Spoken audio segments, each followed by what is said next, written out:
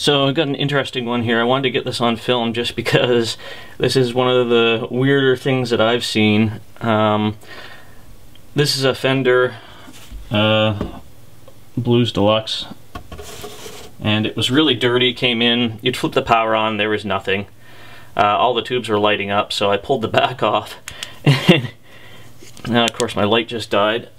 Oh, there we go. If you look right here, these are the wires coming off the secondary of the output transformer. And with all the other evidence that's in here, looks like mice have chewed through, like all the way through, the secondary winding on the output transformer. And they chewed through some of the other wiring here, even on the primary side. But yeah, it's just a complete mess in there. So, yeah, I just wanted to sort of show that because it's one of the crazier things that I've seen. Normally, there's no signal coming out of an amp. You'd sort of suspect one of the tubes. But this wasn't blowing the fuse. There was absolutely no hiss through the speaker, nothing. So that's why I wanted to open it up, and yeah, nuts. So I mean, some of these amps, you never know how they've been treated or what's going on, so you always want to take a look. What a mess, though.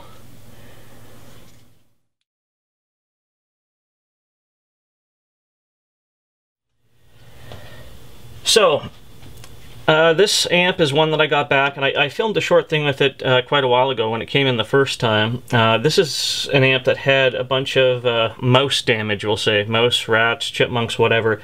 They stripped a bunch of insulation off the wiring and chewed stuff up and just left a mess in here. And so this is sort of the second look at it. So this time around, going more in depth with it, there were a number of issues that didn't really make sense at the time. So first, before when it was in the first time, I checked all the caps and everything. All those tested good. These IC caps from this generation in the earlier 90s, for whatever reason, they seem to last a lot better than when they actually went to the Hot Rod series amps. I checked the diodes. There's another video I've got on the output transformer diodes. Those to drain any sort of voltage spikes or anything like that.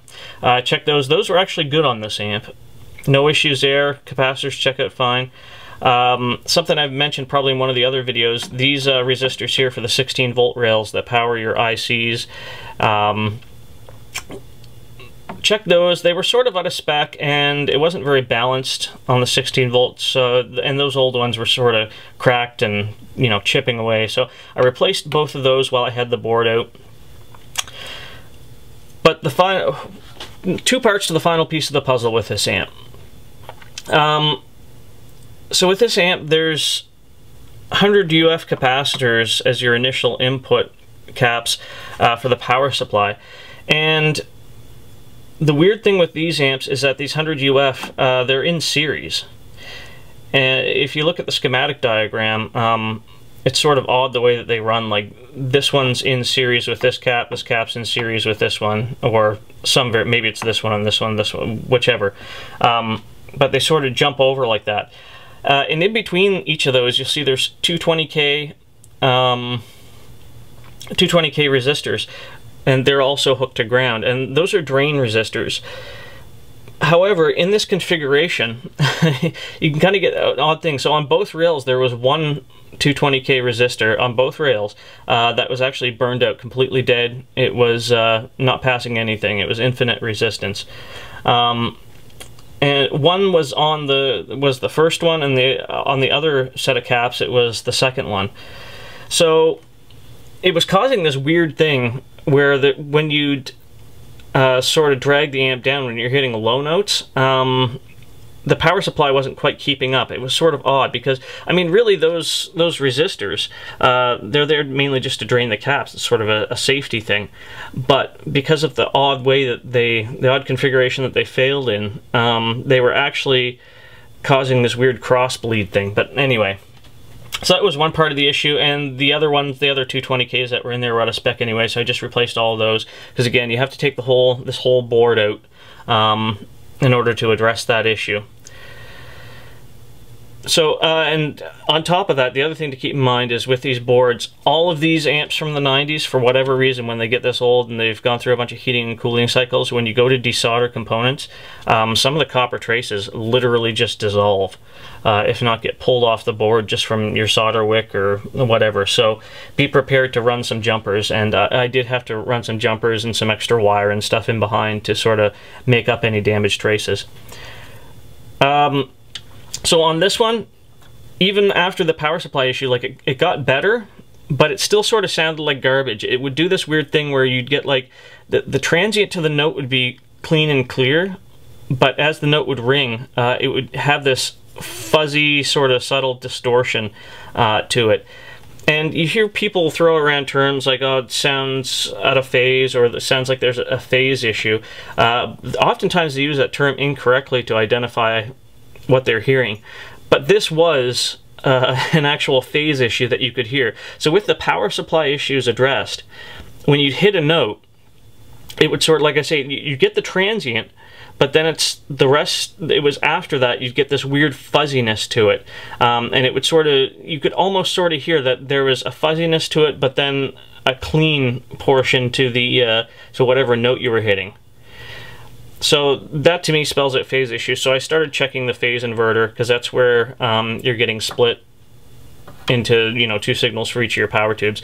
And lo and behold, on pin 6, no voltage at all. Trace it back, and there's a 100K resistor that supplies that plate.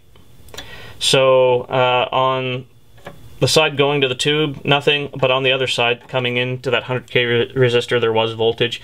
So we know that the 100K is no good.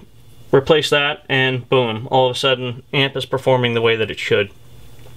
Tubes are much better balanced, and you know, plenty of power. Now you get it up to 4 or 5 and it's shaking the walls, so that's what we want. So why I wanted to go into this on this one is because sometimes when you have a big job like repairing a bunch of mouse damage on an output transformer, that's a job that takes a while. It can be sort of fiddly. You got to figure out how to get around certain things. There's, you know, any number of issues besides just the obvious ones that you might be addressing in the amp. Sometimes you need to take time away from a project like this. You know, do the main things that you think are wrong, and if it's not performing the way that it is and you're sort of out of ideas, put it to the side, go on, do something else, and you can always come back to it.